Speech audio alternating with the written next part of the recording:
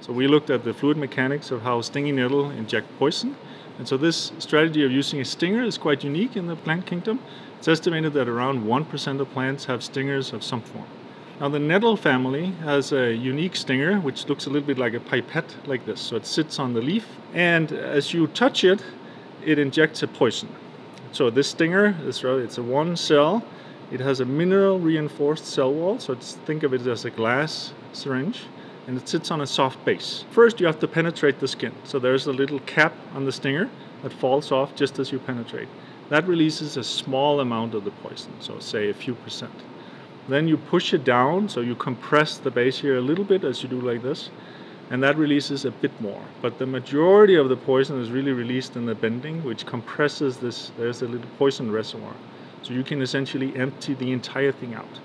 And you can map the float going out as a function of how much you bend it. So understanding the mechanics of stinging objects is important for several reasons.